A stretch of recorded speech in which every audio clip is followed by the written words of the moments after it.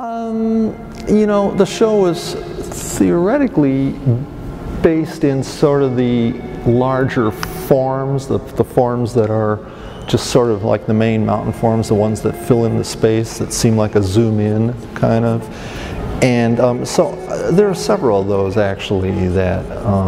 there are two, I don't know if they hung them together, there are two waterfall paintings that, oh there they are, that I'm very fond of. 8.5 by 11 paper, I'll work up like thumbnails around an idea, and I'll just draw out an idea in a lot of different ways until it feels right. And often it's just a form leaning the right way or feeling a certain way, and I really need a strong pulse from that, and when I get one that I feel good about, then I move it to the canvas. And old-fashioned way, I just square it off and transfer it to the canvas and then fill in the squares and start that way.